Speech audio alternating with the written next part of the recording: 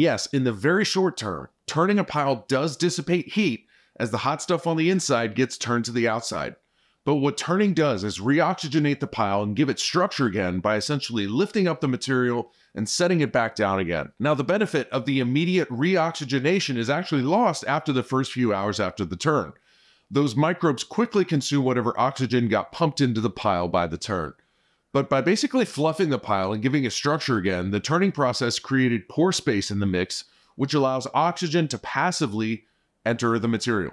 This added oxygen wakes up the thermophilic microbes that get back to work heating up the pile, typically causing even higher temperatures than the pile had before the turn.